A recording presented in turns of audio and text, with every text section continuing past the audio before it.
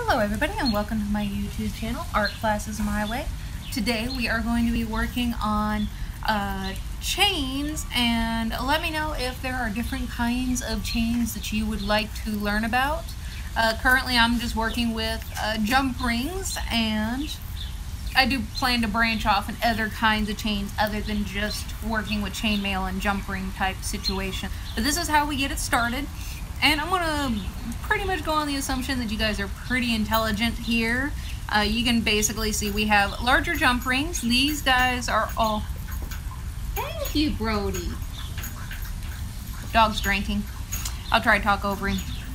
But these larger jump rings, these are all 6.5 millimeters big.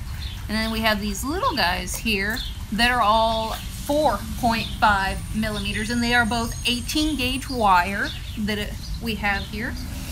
And I am just going through taking the larger jump ring, and just a recap of another video that I have out there, the proper way to open and close a jump ring.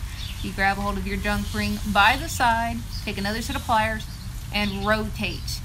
So that way they're open like that. There's a more in-depth video that I have on properly opening and closing a jump ring.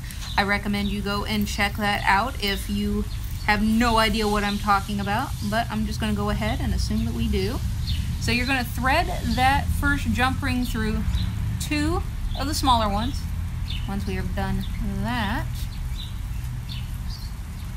put two more smaller ones on there.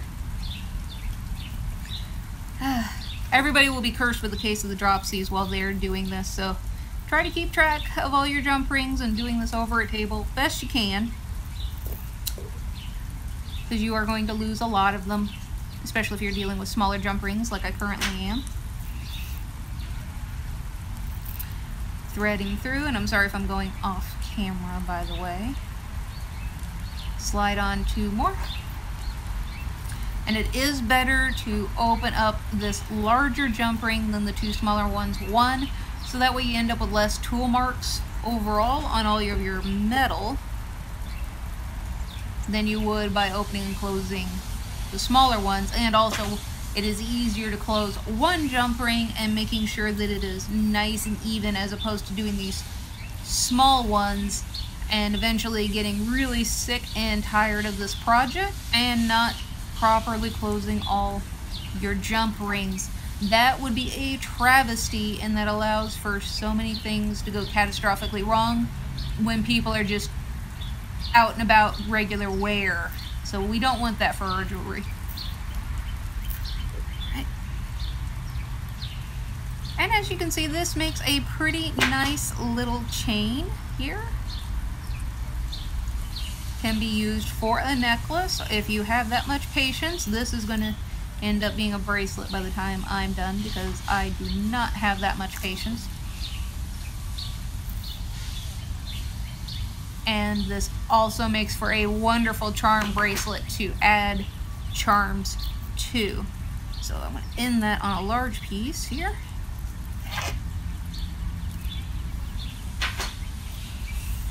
All right.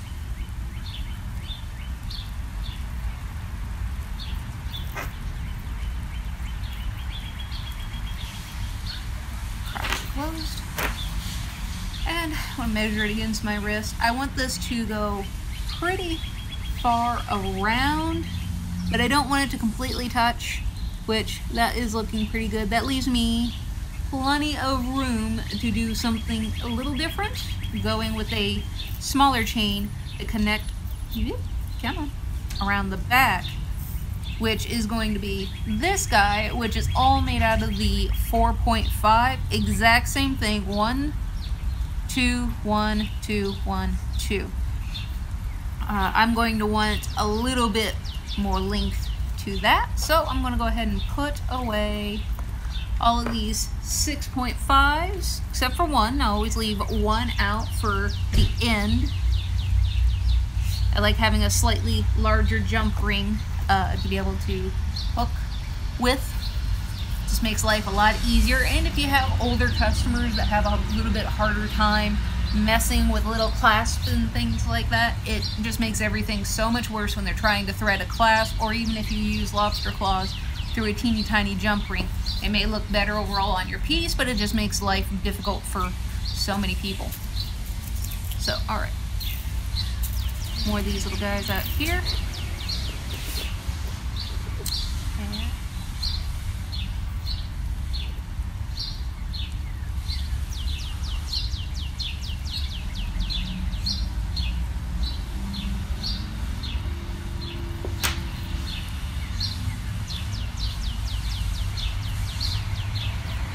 Threading through first, then add on others.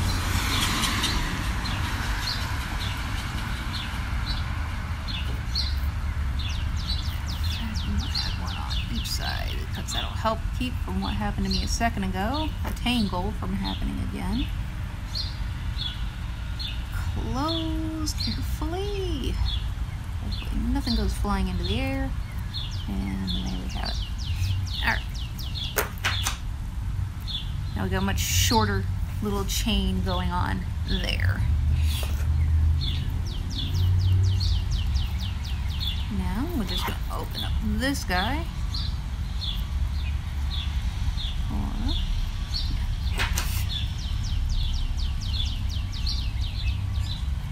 Thread him through.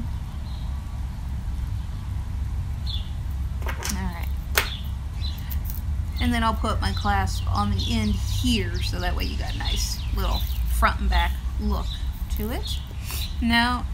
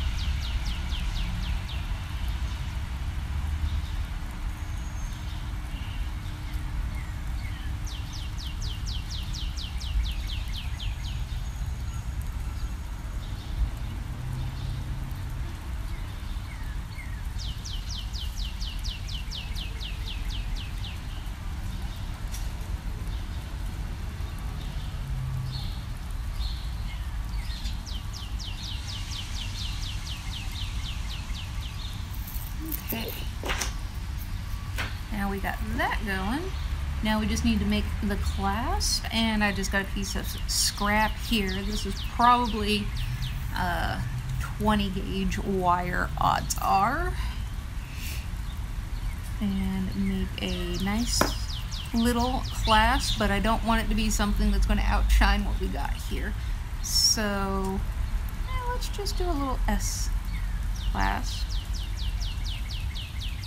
So around we go.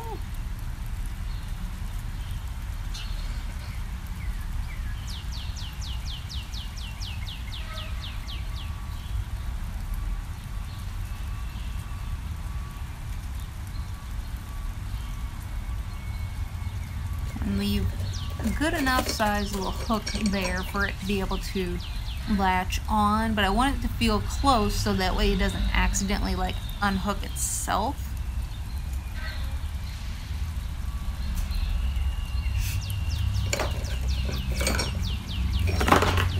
Bench block.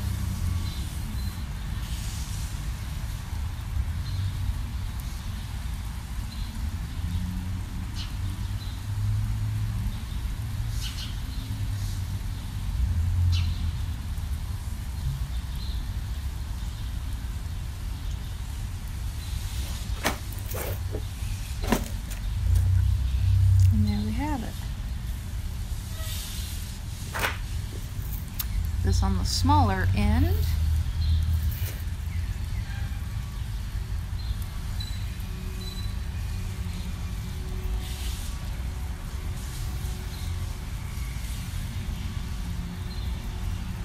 Just going in here, making sure that he closes the way I want him to.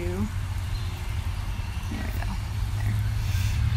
And I'm gonna make sure that this is a little bit sharper. There.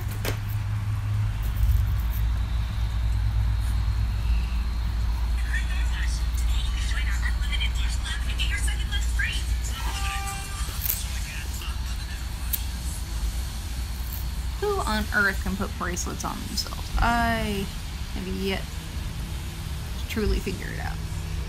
Come on. You were 90% there. There we go. And it's got a nice little clink when it slides onto that. So I feel nice and safe to wear it. Plus, since it's down here so long, this thing has to basically turn itself upside down. As you can see, that hole is smaller than the jump ring that we have there, so there is some effort and pulling that's going to happen in order to break that. And it's got a nice enough, you know, nice, a little bit looser. It's not a super tight chain or anything. And there you have it. A lovely little chain. You could add all kinds of different dangles and bangles and what doohickeys and thingamabobs and all kinds of charms and stuff. And then you don't have to be confined to the super simple bracelets or necklaces. If you have the patience for the necklace, then by all means make a necklace. But something a little bit different to add your charms to if that's what you're into. And there are all kinds of chainmail designs out there, so let me know if chainmail is something you guys are interested in learning some more patterns to. I'm more than happy to do that. But probably just do it on a smaller scale. Who knows, I might even do it on a larger scale. I still got to figure out an open class project for this summer anyway, fair time. So we have that, and there's another type of chain, which chain making, the individual links and such that aren't quite dealing with the jump rings. So please let me know what you guys are interested in, and if you want to wait to let me know after you see the next 3 videos on making your own chain, please let me know down in the comments section. That is what it is there for. Please like, comment, favorite, and subscribe, and ring that little bell doohickey. I don't know, everybody's saying that now. And I hope you all have a wonderful day, and thanks for coming and hanging out. Bye!